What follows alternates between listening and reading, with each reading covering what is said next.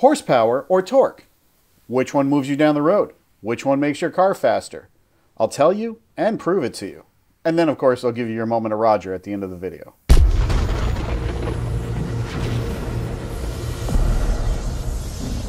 If you're new to my channel, you might think that I'm just some dude lecturing to a camera about something I may have learned in a book somewhere.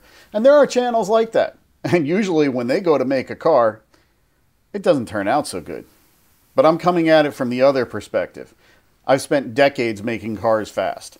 I've learned what works and what doesn't work. You can check out other videos in my channel. There's dyno videos, there's track videos. We do all kinds of fun stuff with cars. And that hopefully will explain to you where I'm coming from. This ain't no book learning here. Now that that's out of the way, let's figure out which one is more important and which one you should strive for when trying to make your car fast.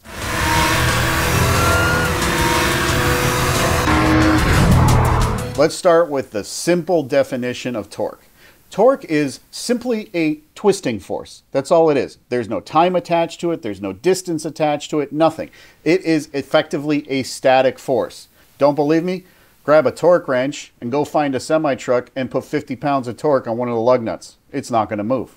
You're applying the torque, but no work is getting done. That's torque. Now, what's horsepower? Horsepower is the ability to move 550 pounds 1 foot in 1 second. That is the definition of horsepower.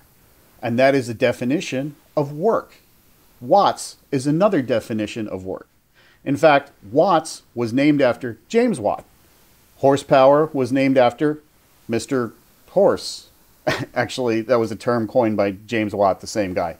So 1 horsepower equals 746 watts, approximately. So horsepower, simply put, is an actual measure of work. I've made this statement in another video that got a lot of people up in arms, especially the older guys who seem to think, yeah, torque is what moves you down the road. No, it does not, because torque has no movement attached to it. It can't move you down the road. Now, granted, that's mostly a semantic argument, and I understand what they're driving at. They're saying, oh, you want tons of low-end torque to go fast. Well, is that really the case? Well, we're going to find out in this video and the next few videos following this.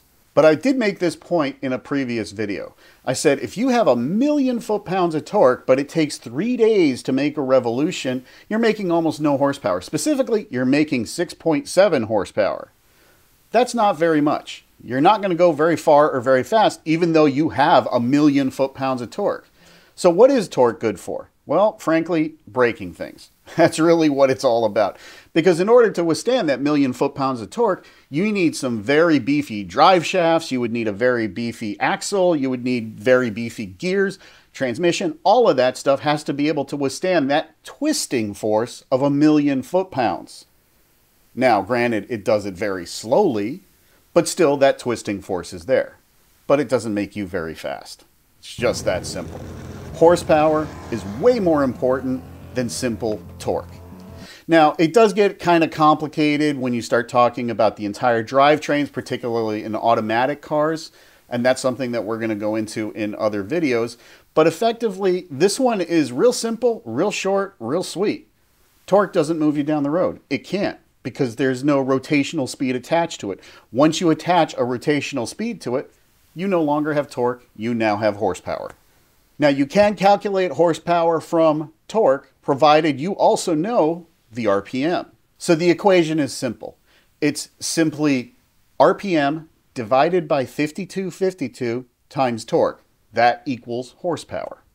And that is also why dynos, particularly chassis dynos that don't have eddy current brakes, in other words, the fundamental working principle of a chassis dyno, does not and cannot measure torque directly, but you still get an accurate horsepower number and you can derive torque from that. Now, is that all that's involved in making your car fast? Absolutely not, because there's one thing that horsepower and torque do not take into account, and that's acceleration. Horsepower does not define acceleration, neither does torque. Acceleration is defined by a whole slew of variables, and that's going to be in another video where we talk about which car is going to be faster. One that makes 500 horsepower at 5,000 RPM, or one that makes 500 horsepower at 7,000 RPM. That's kind of interesting.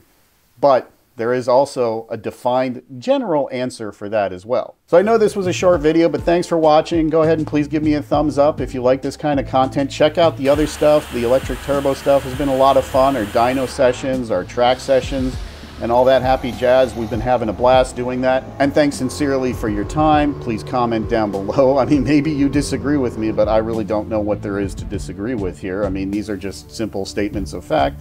But that notwithstanding, enjoy your moment of Roger.